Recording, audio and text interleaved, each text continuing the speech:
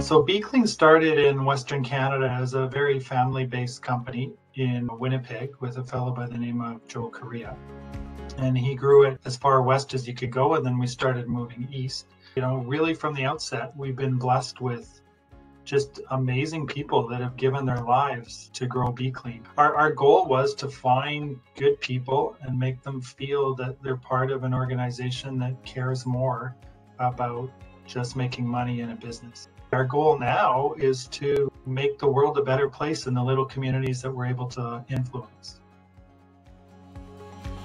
I want to thank you for this opportunity, and I bring greetings to you from the Treaty 6 territory of the Cree, the Dakota, and the Saulteaux, the Anishinaabe, and our relations, the Métis Nation. So I bring those remarks on behalf of our Treaty 6 territory. The relationship that we established with our Indigenous communities, our 7-member partners at the Tribal Council, we've seen a family-owned business that had the same core values as our Indigenous communities, and that attracted us with respect to getting into a partnership and a relationship with Bee-Clean.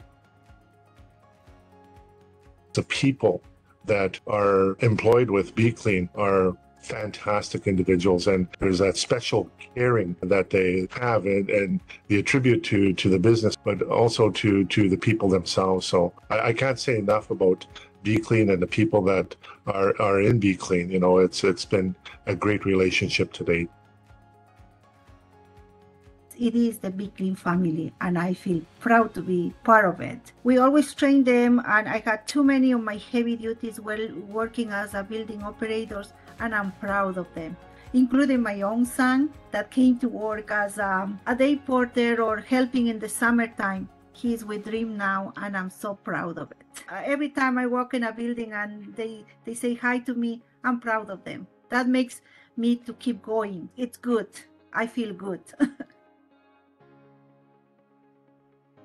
Louis is one of the examples. He said, "Thank you so much for allowing me to go into this new role with Dream, because it gave me an opportunity for my family to be better in life." And he's also trying to train other people how to do the service. So I'm very proud of him. I see the potential on him. Every day he asks me for work for other people because they said, with you, they have more opportunities. And that makes me proud of him, like that he's doing the same thing I did with him, he's doing with other people.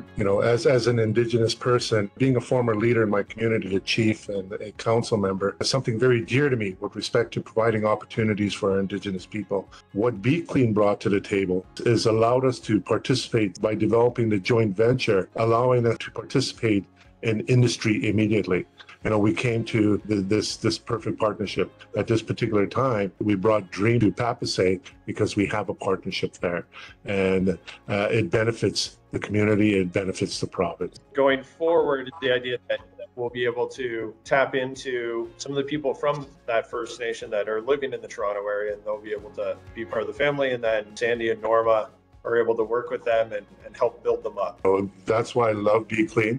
Prior to even the Truth and Reconciliation report coming out, Bee-Clean had said that this is the right thing to do. It's become diverse, and diverse they are, to establish a Indigenous procurement strategy. The model that Bee-Clean established was education, training, and employment, community investment, entrepreneurship, and procurement. So allowing communities to participate immediately and taking a look at having that capacity to ensure that they participate, bringing that knowledge and ensuring that there is success. It's bigger than one can really see in front of us. And certainly as we go down this road and continue to build a strategy, we can only see those benefits coming. And that's what keeps me going.